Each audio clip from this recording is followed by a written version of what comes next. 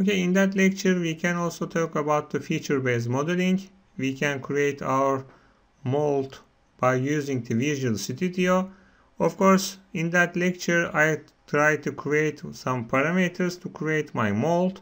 So that's my main parameters, and cylinder length or cylinder radius. After that, of course, center pin radius, pin diameter, pin length, and screw diameter or something like that.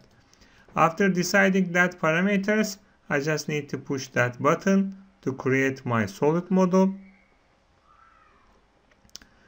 That's my solid model. I just need to run that parameters to create it. So that's it.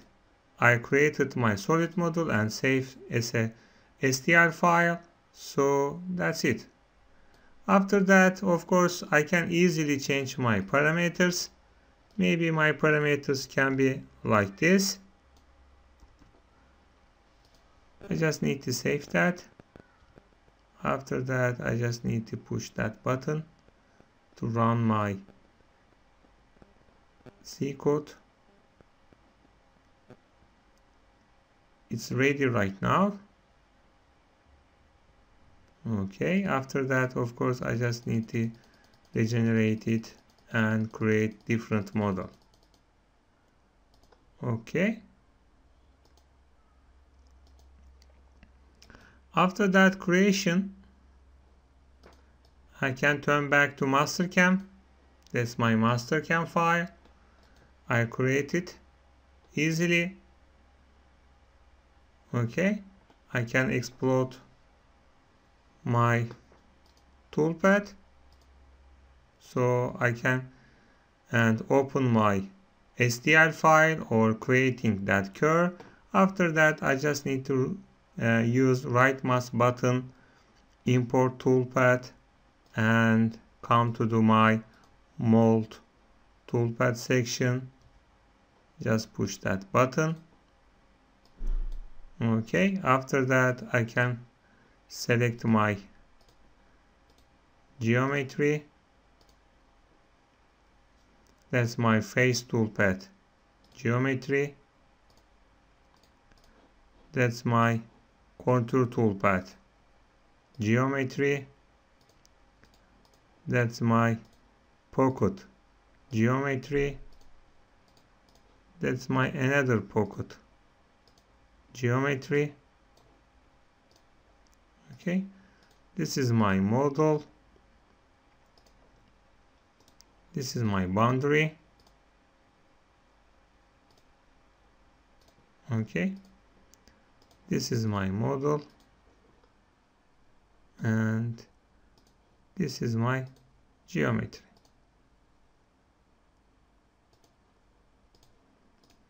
This is my model. This is my geometry.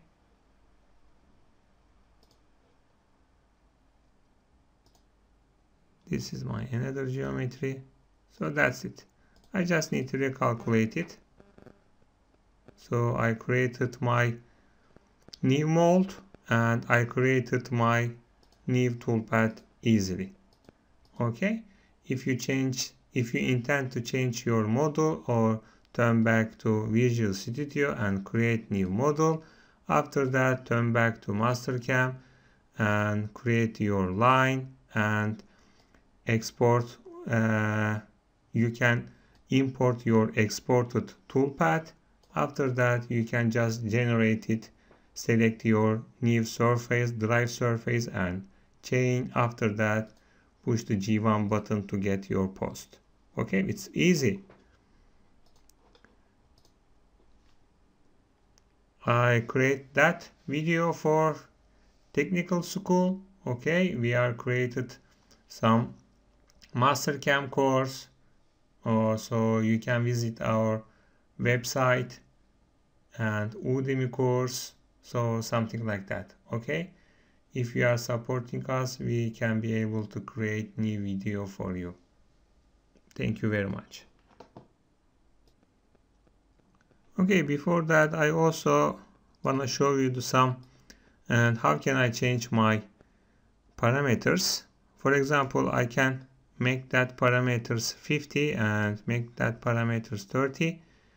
Just need to save that file. Just push the run button and I can easily be able to create my new model according to that variables. That's it.